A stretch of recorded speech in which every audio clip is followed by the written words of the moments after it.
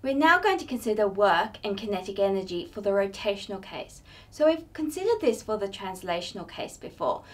We've seen the work kinetic energy theorem, which tells us that when we do work on a body, we change its kinetic energy. So the work done on a body is equal to the final kinetic energy minus the initial kinetic energy, and this holds as long as we have no non-conservative forces doing work.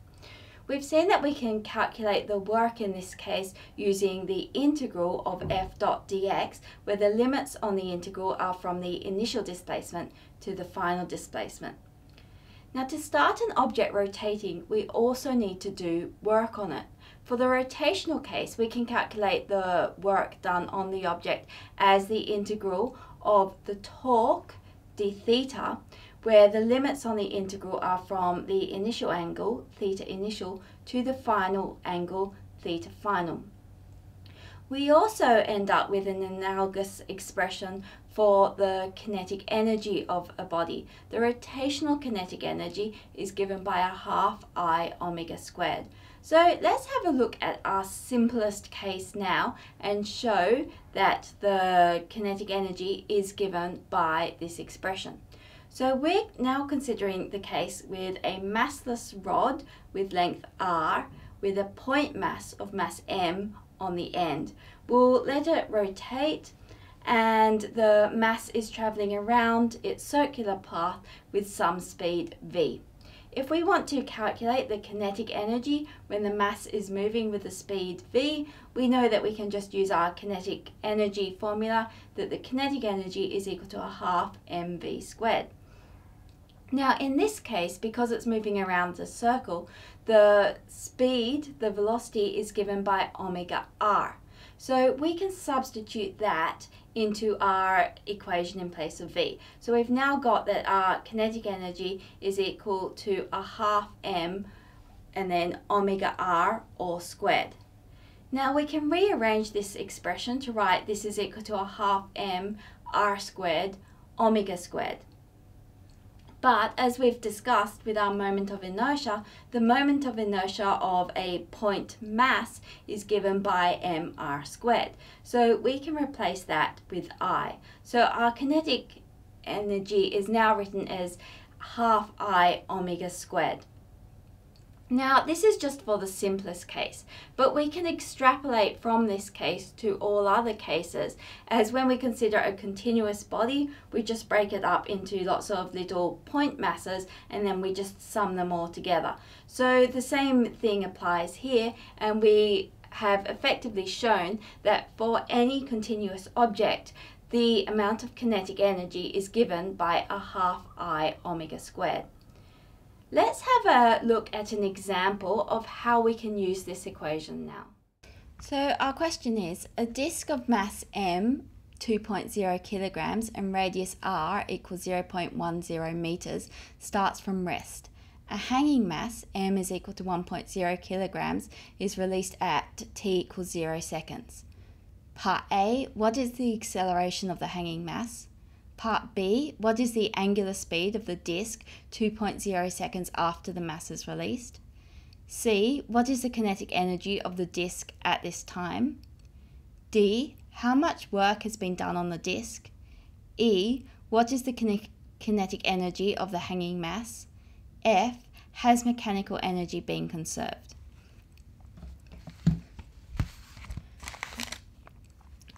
Okay, so to answer part A, we should consider the forces which are acting on the hanging mass. So we've got our weight force, which is pulling it downwards, and then there'll be a tension force in the string, which is pulling it up.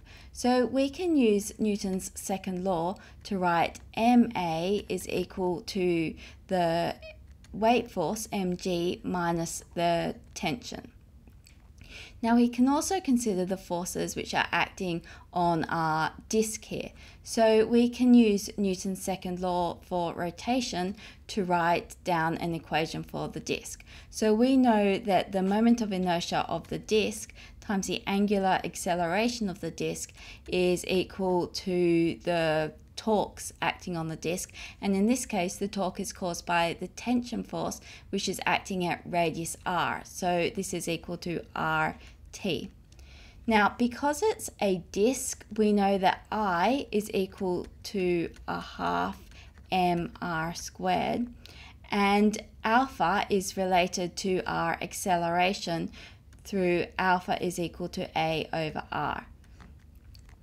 So we can simplify off some of the r's in this case. This r will cancel this r, and we've now got the equation RT is equal to a half mRA, and so because there's an r on both sides, those will cancel each other out, and we end up with the tension is equal to a half MA.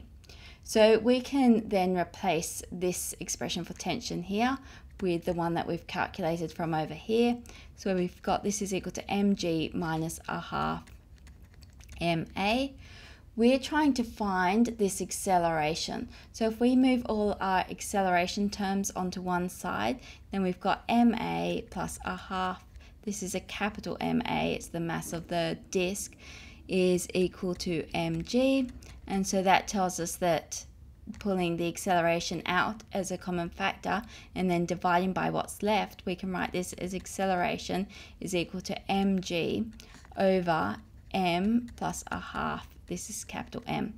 So this is now something that we can evaluate, as in the question we've been given all of these. So the mass of the hanging mass was 1 kilogram, so we've got 1 times 9.8 over 1 plus a half times the mass of the disk, which was 2 kilograms. So we're doing 9.8 divided by 1 plus 1, which is 2. So this gives us 4.9 meters per second as the acceleration of the hanging mass. Now in part B, we're asked what is the angular speed of the disk 2 seconds after the mass is released. So in order to do this one, we'll need to consider our rotational kinematic equations. So just as we have v equals u plus at in the translational case, we have omega is equal to omega naught plus alpha t in the rotational case. Now we know that this disk starts from rest. So omega naught, the initial angular speed, is 0. So we can solve for alpha because we know that alpha and a are related through alpha is equal to a over r. So this is equal to a over r times t, and we have just calculated a here. The acceleration of the hanging mass is the same as the tangential acceleration of the disk here. So this is 4.9 times 2 over 0.10, and so that is equal to 98 radians per second is the angular speed of the disk at the end of the 2 seconds. Now part C says what is the kinetic energy of the disk at this time. So we can calculate the kinetic energy using this is equal to a half I omega squared. So this is a half. Now because it's a disk, the moment of inertia is a half mr squared, and then omega squared we've just calculated, this is 98 squared. So we've got a half times a half, so that's a quarter, times the mass of the disk, which is 2 kilograms, times the radius squared, so that's 0.10 squared, times 98 squared. And solving this, we end up with 48 joules. Now part D says how much work has been done on the disk. Now we could just go back to the work kinetic energy theorem and say, well, if this is its change in kinetic energy, this is the amount of work, but that's cheating a little bit. Let's calculate it using our work is equal to the integral of the torque d theta. And the limits here are from theta initial to theta final. Okay, so theta initial we'll take as 0, and then we need to calculate the total angle through which it's moved in order to get our theta final. So in order to do that, we can use our equivalent equation to S equals ut plus a half at squared, which tells us that theta is equal to omega naught t plus a half alpha t squared. omega naught, we've said the initial angular speed 0, so that's 0. So this is equal to 1/2 times a over r, so that is a is 4.9 over r, which is 0.10, times t squared, which is 2 squared.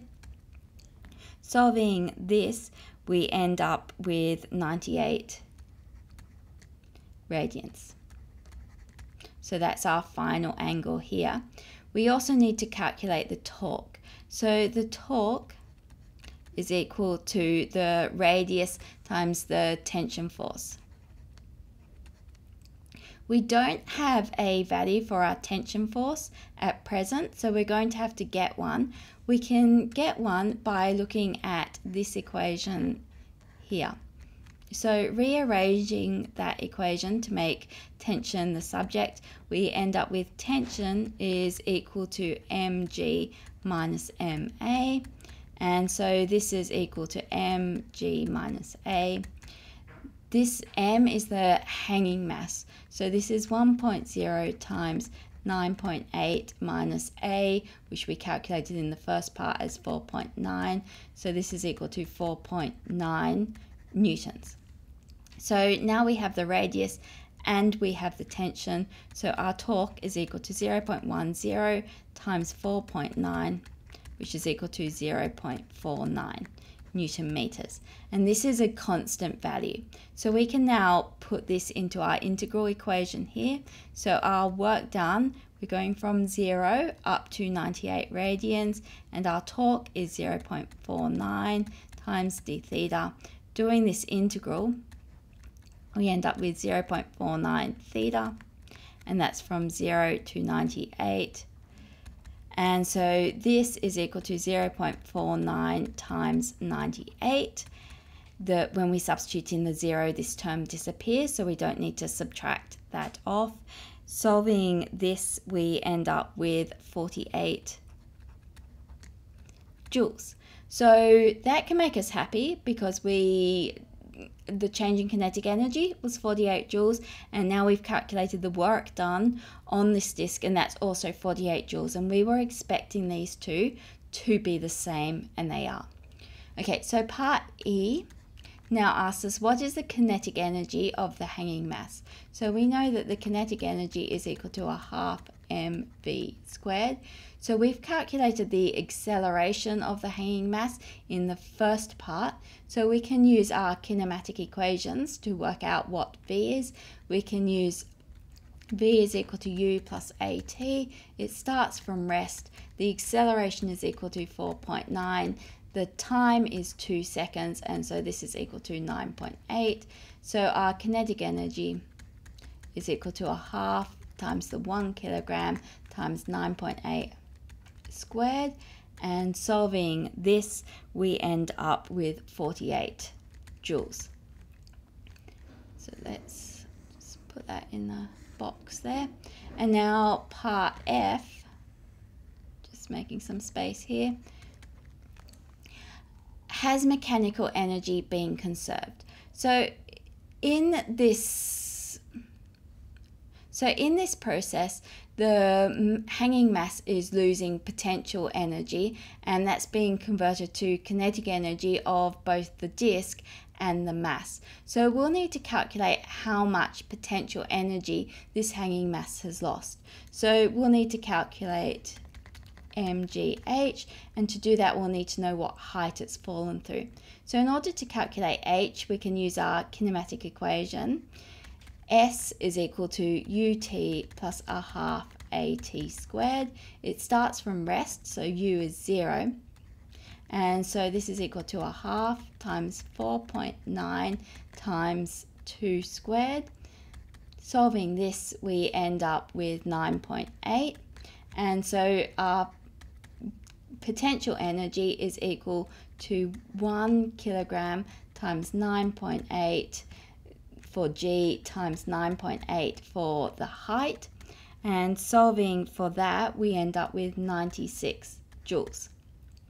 So this is the potential energy that it's lost, and that has gone into the kinetic energy of the disk plus the kinetic energy of the hanging mass plus the kinetic energy of the disk. So you can see 96 is equal to 48 plus 48. So this tells us that mechanical energy has been conserved.